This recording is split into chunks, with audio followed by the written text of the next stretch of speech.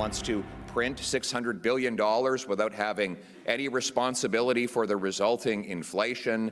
He wants to increase the cost of government without taking any of the blame for the resulting interest payments that households must pay on their own debt after he drove up the rates.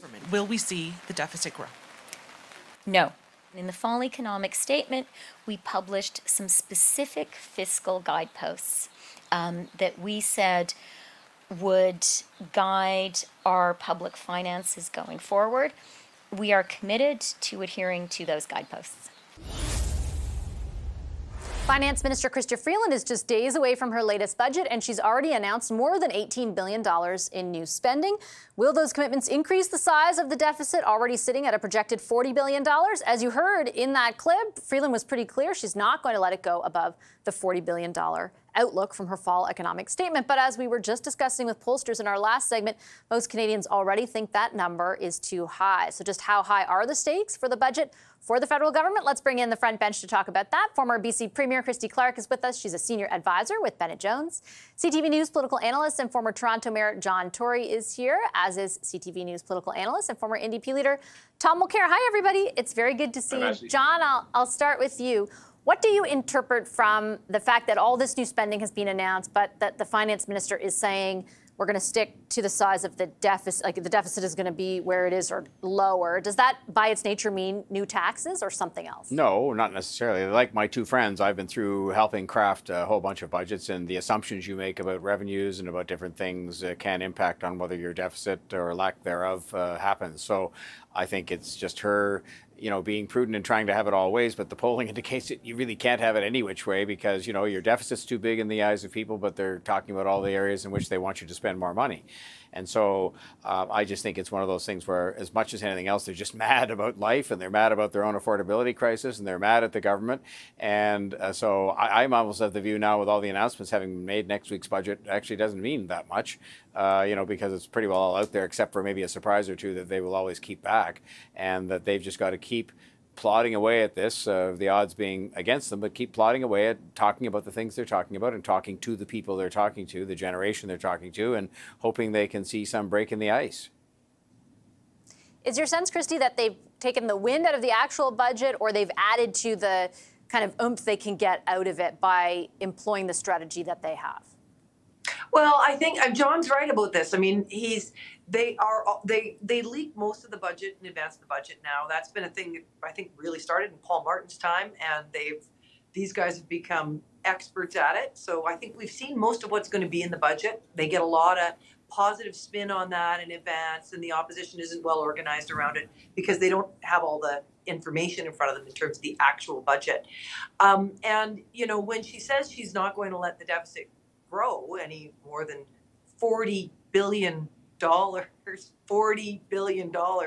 I mean, that's already a staggering deficit for Canada, for sure. So, I hope she meets her target. But, I do think they should be thinking about, for the long-term fiscal health of the country, I mean, really, writ small, that means our ability to pay for healthcare.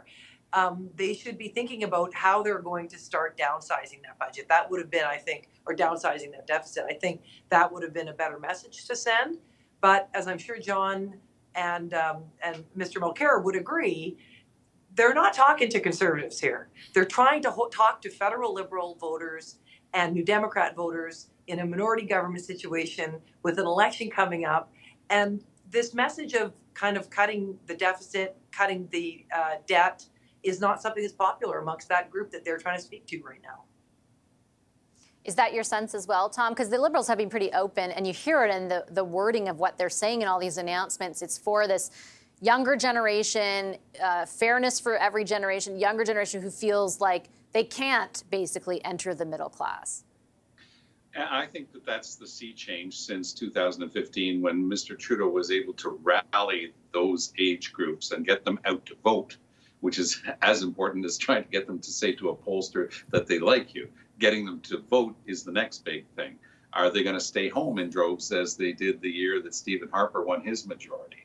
They are turned off. They don't believe that what Mr. Trudeau or any other politician right now is saying is actually going to help them and their generation.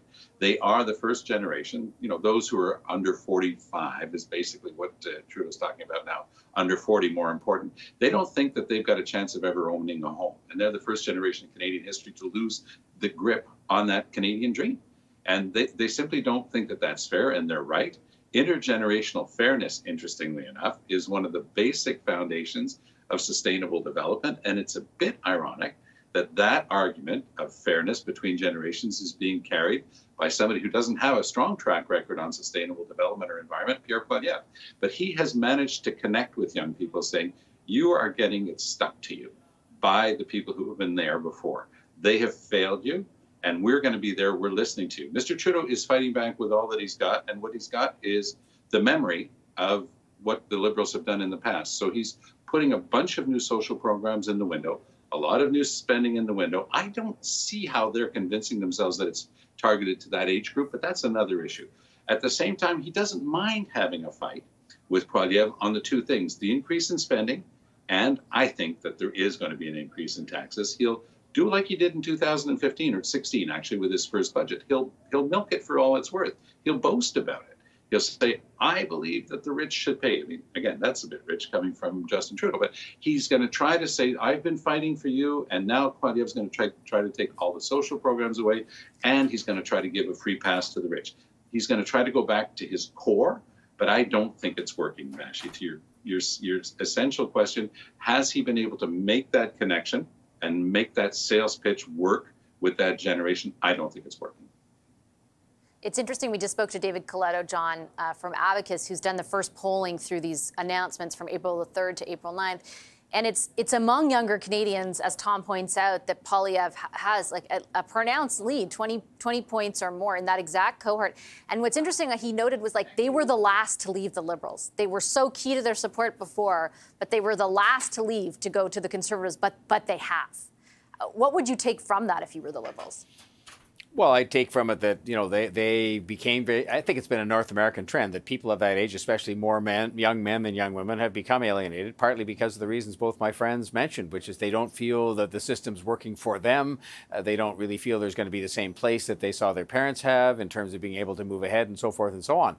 I wouldn't have expected announcements taking place over 2 weeks would have an immediate impact on the polls. And anybody who did, I don't think understands how polling and public opinion works. I think the best you can hope for, and I didn't see any sign of this in the poll either that I heard about on CTV here, was that the sort of, as I said, the water starting to flow underneath the ice, and then it takes time for the ice itself to start to break up.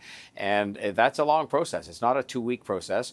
And so what they better have ready is a pretty good program for after the budget to keep this going, because if they just have the 2 weeks of announcements and the budget and then say, well, let's wait for the polls, they're going to be waiting a long time.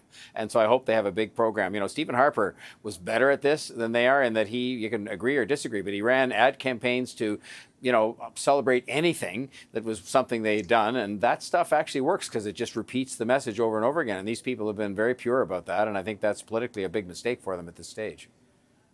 I'm glad you brought that up. I have just 1 minute left. I wanted to ask Christy that question because they brought in rules because they didn't like when the last government did that. But do you think it's kind of handcuffed them from being able to sell their message to people who aren't consuming legacy media right now?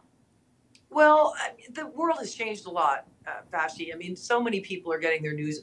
Those voters, those 50 or 40 under voters, are really getting their news from Twitter and or X and Instagram, really. So I think the world has changed anyway. I'm not sure that these rules have made as much difference as we all thought that they might before the advent of social media. But it is actually the right thing to do, to say that we don't want to have all kinds of third government with all of its money, all of our money, spending that just telling us what a great job they're doing, because they really should be actually spending that money on cutting taxes, building houses, and funding healthcare. Okay, I'm going to leave it on that note because I have to take a commercial break. On the other